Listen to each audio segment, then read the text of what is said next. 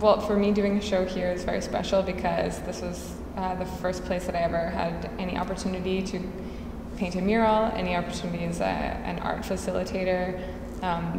This place has facilitated my growth in a lot of ways, and so having a show here, the first art show that I ever saw outside of the Winnipeg Art Gallery, which I went to when I was young, was here. It was Nerio's show. That was, so it's been very formative in a lot of ways.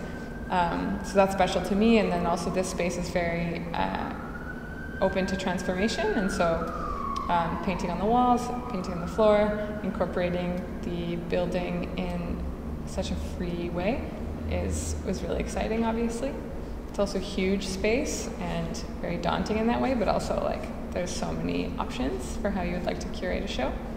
And yeah, it was a big challenge, but it's pretty special.